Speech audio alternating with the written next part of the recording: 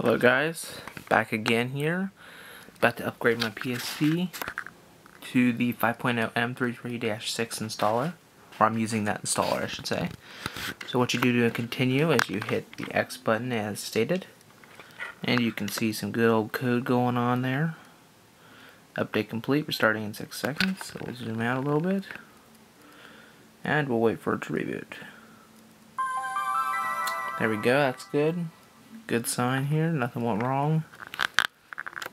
And this did not really take much work or money or time anyway to do this.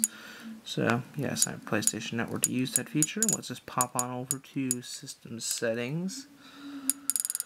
And let me cover that up. Use my memory card reader. There you go. As you see there, 5.0 M33-6. Cover my MAC address up, I don't want to get banned or anything. So guys, if you enjoy these videos, post below. Thanks. Bye.